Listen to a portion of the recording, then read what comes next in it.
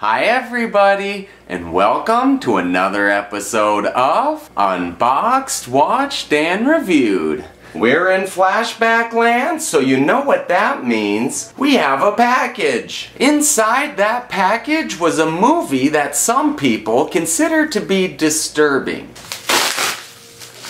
Shaye Saint John, the Triggers Compilation.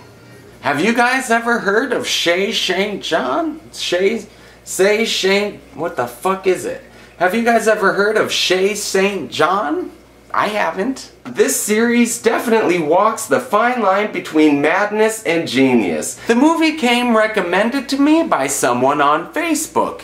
He said, "Oh my god, you gotta check this out. I don't know what it is. I don't know if it's a man or a woman or what the hell's going on." Shaye is impossible to describe. Midget? Question mark? A cross-dressing contortionist? Question mark? Yikes. I don't know. Shaye Saint John is the real deal. Supposedly, this woman who was a model and a performer got into a bad car accident and was left with no arms or legs. So she made this very weird suit and made these little films called Triggers. Do you like my gams? Question mark. This is the weirdest synopsis I've ever read. So Shaye is a woman covered in mannequin parts who has a really high-pitched voice that is sped up like Fred's. Shaye Saint John, the star, is quoted on the back saying, "I am the most studied sufferer in all of the world." So, on that note, it sounds good, looks good, and let's do it! So I put the movie in and the menu popped up and there's this weird puppet telling me to make a selection. Make a selection. Okay, I'm gonna make a selection. Jesus. So we got triggers, music videos, and special features. It's time to make a selection. We're gonna do triggers. Play all. Trigger 1. Kiki. Kiki is Shaye's doll who is telekinetic and can make pop bottles fly around. What? Alright, this is crazy. So Shaye is really weird looking. I mean, you look at it and just think, what in the hell is that? This is really odd. She kinda looks like a living doll from Secrets of the Living Dolls. If you guys have not seen that, do yourself a favor and look it up. It is fantastic. So after talking really fast and saying all sorts of crazy stuff, we move on to Trigger 2. Sometimes she talks so fast that you can't understand what she's saying.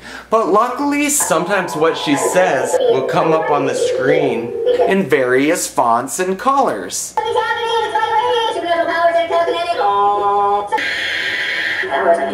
Trigger 4 is about Kiki trying to get into the washroom by flying into it.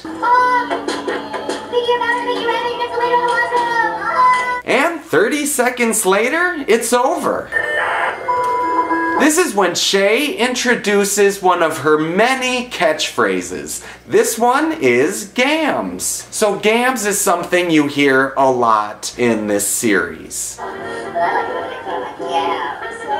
This is so weird. Another catchphrase is hello again. This is the one she says the most, and it is the most annoying. Almost after every other sentence she says hello again. Trigger 6 is about a basket prize that someone left on her doorstep.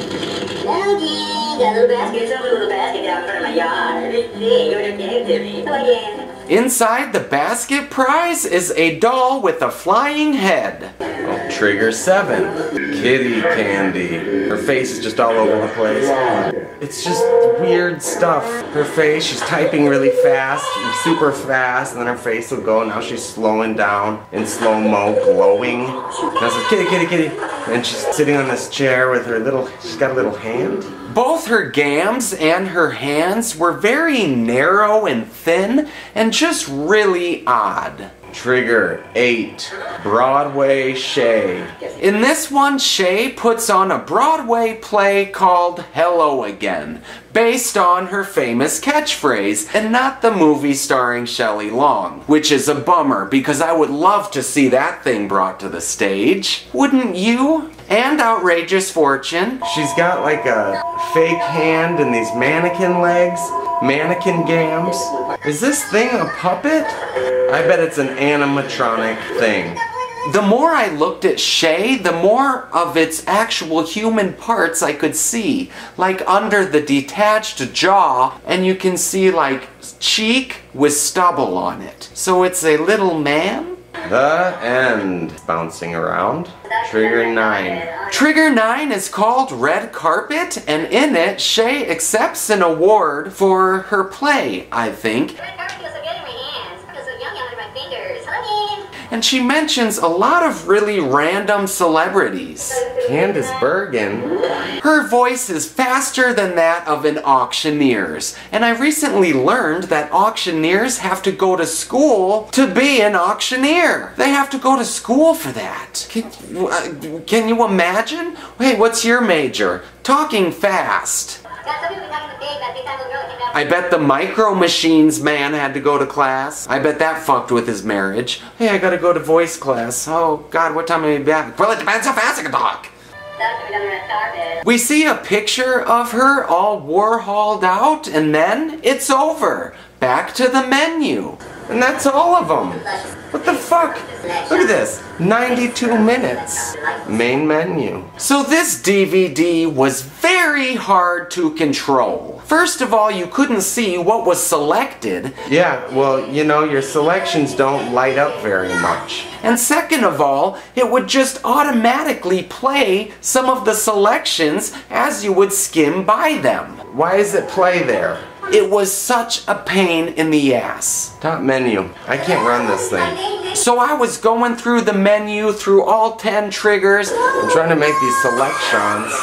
Is she really loud? I figured with the runtime of 90 minutes that maybe the other 60 were on the selection called music videos. 92 minutes? I don't know about that. But that'd be fine with me if it's done now. So I watched all the music videos, all the Easter eggs, and they still did not add up to 90 minutes. So I went back to the Triggers page, and that's when I noticed a little arrow down at the bottom.